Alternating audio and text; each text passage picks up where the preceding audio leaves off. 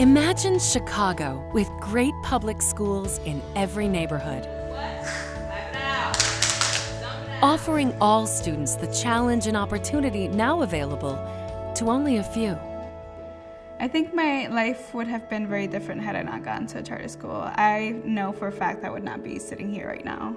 Omaris is a senior at the University of Chicago. It's only a few miles, but it seems a world away from her family and friends back in Humboldt Park.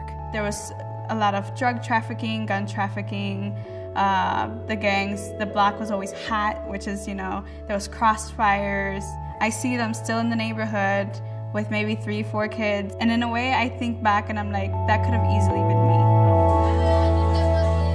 me. Since 2005, Renaissance Schools Fund has raised more than $50 million to start 70 new public schools in neighborhoods where they are needed most. Our students start earlier, stay later, and work harder.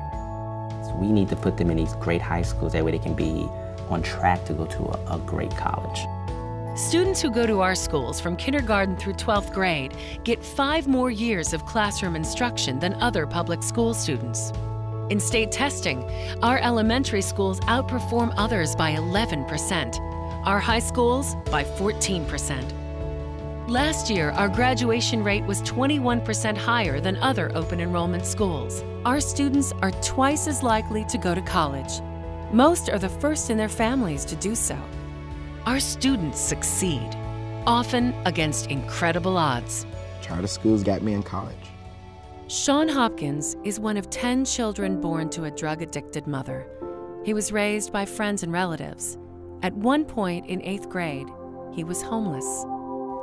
There were nights where I cried.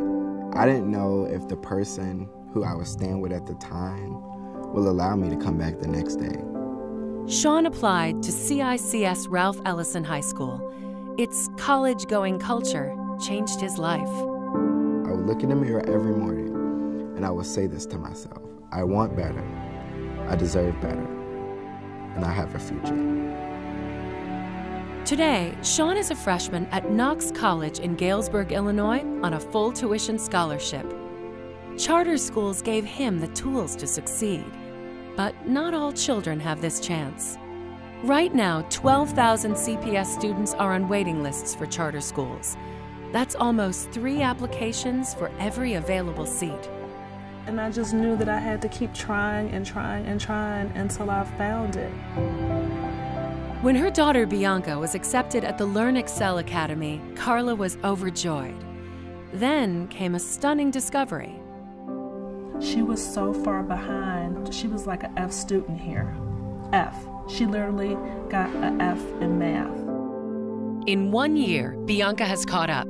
She's now at her grade level in math and has jumped 4 grade levels in reading. It just brought so much happiness to know that she's getting the skills that she needs to succeed.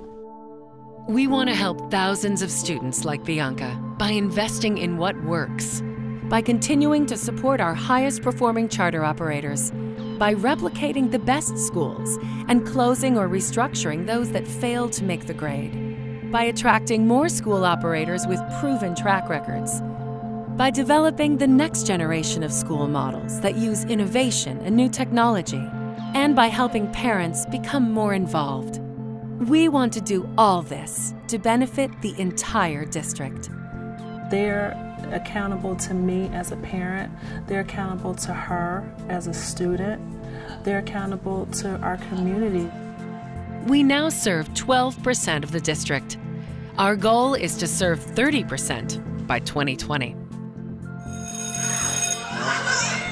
It's time to start a new chapter with a new commitment to provide choice for every community, with new confidence that charter schools can change lives. What we do here will determine what they do in 5, 6, 7 years, 20 years from now. It's time for a new name that reflects who we are, what we do, and where we're going.